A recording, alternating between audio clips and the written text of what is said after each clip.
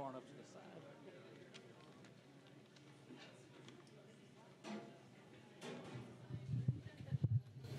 Good evening, everyone. I'm Christopher Mills, and to start, I'll let you know the images you see aren't in any particular order. They're just to show you the way I actually view the world, and they're all photographs and digital edits I did over the last few years.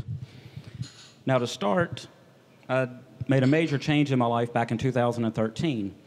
After working in the retail sector for over 20 years, 19 of it at the local Lowe's home centers here, I decided it's time for me to do something different with the rest of my life. And I decided I was going to go back to school. And I did a lot of research and everything into it for about 6 months before I actually left. And when I first went back to school at Pensacola State here, I decided I'm going to major in physics because that's what I tried to do back in the early 90s until I got to school and then go in to take Calculus 2 after I took Calculus 1 back in 1990. So 23 years later, I'm trying to do calculus again, and that just made my head hurt too much. So then, the other thing I really love, as you can see from these images, is nature.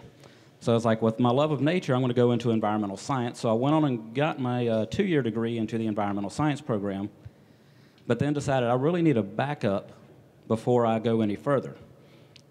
And since I've loved photography since I was 8 years old and got my first camera, but over the years, I mean, I'd had family tell me, you take such great pictures, but I never sold any.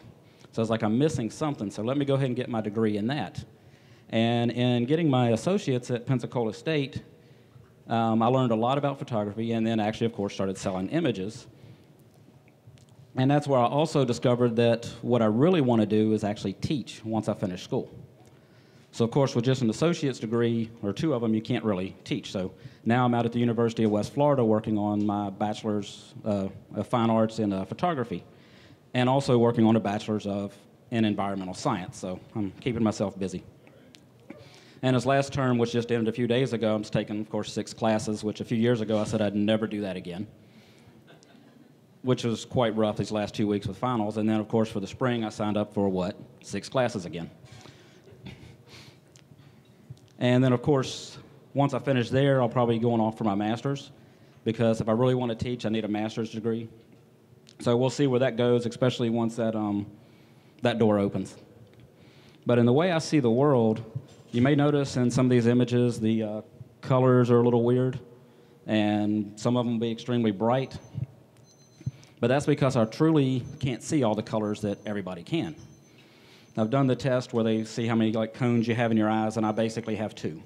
So I don't get to see all the colors. So when I do the chart, when you're supposed to see 40 colors across there, I see blocks of especially yellow, greens, and purples. I just see big blocks. So I can't distinguish all those colors.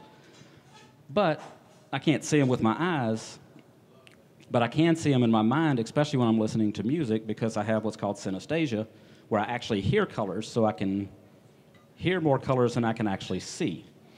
And that's something that I use in a lot of my artwork, and is trying to get it to where other people can actually, in a way, see what I do in my mind, even though I can't always see everything you do with your eyes.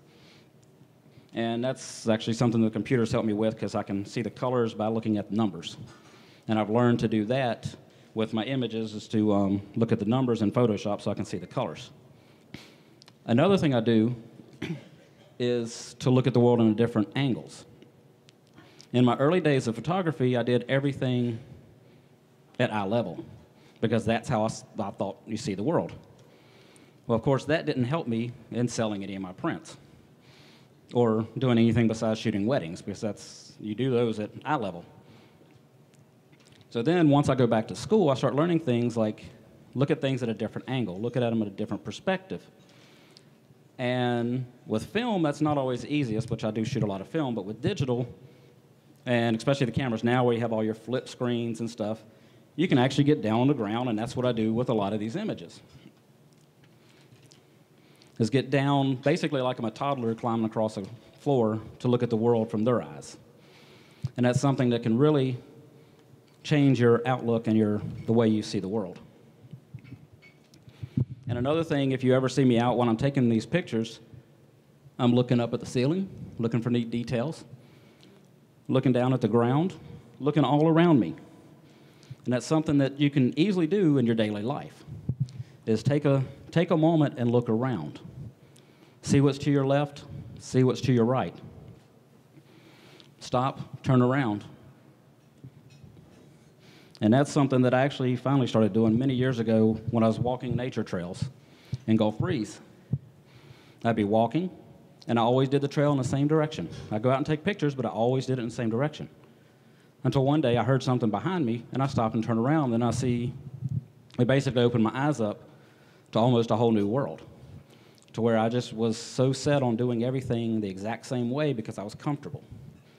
And getting up here is definitely out of my normal comfort zone, but still doing it.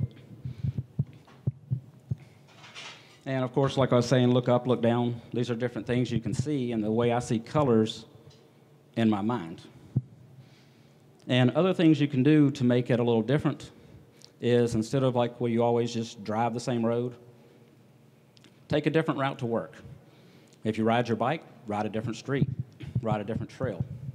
Just look at things different because you'll actually be surprised what you actually learn about the area around you and what you may actually learn about yourself. Now, one thing I did recently, because I've always driven a small car, is I actually got on and rode the buses. And I've seen quite a few things here in Pensacola that I never knew we actually had. And I've done the same with the trolleys downtown. It's just something different that you can actually see things that you don't know we have until you actually get out and do it. Because when I'm always driving, I need to keep my eyes on what I'm doing instead of looking at what's on the sides of the road so I don't rear end somebody. But if you've never done it, get on one of the buses or the trolleys and ride its full route, and you will see things that you haven't seen before. Thank you.